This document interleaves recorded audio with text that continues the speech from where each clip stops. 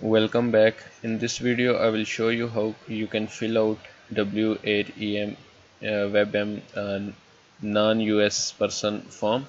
So you need to go to your profile settings, go to the text information,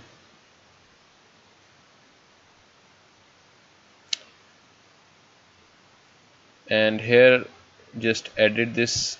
And from here, if you select I'm US person, then you have to fill out your SSN number and other things, and this will apply taxes according to US.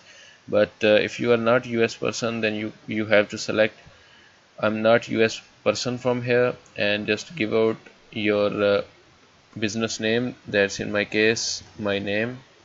This is the name which you will use on your identity card. So that's it. You need to select this. I certify the penalties of perjury that representation in the tax certifications are true, correct, and just save it. And that's it. You are done. Now you can get paid.